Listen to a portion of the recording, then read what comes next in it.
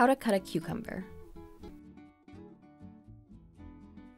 After you've rinsed it without letting it soak, peel it lengthwise using a vegetable peeler. Start by cutting off the ends, then cut the cucumber in half.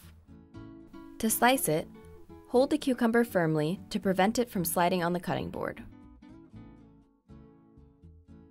If you want a fancier cut, slice the cucumber lengthwise, then remove the seeds using a spoon.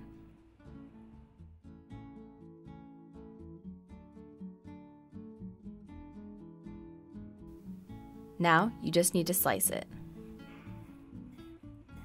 To create sticks or to dice your cucumber, first cut the cucumber in 4 to 5 centimeter or 1.5 to 2 inch pieces. Then cut the pieces into even slices. Slice again in the opposite direction to get sticks. Dice it by piling up the sticks and slicing them again.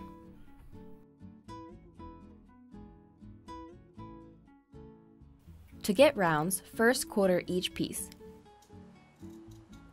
Then, using a paring knife, carve the cucumber to achieve a rounded shape.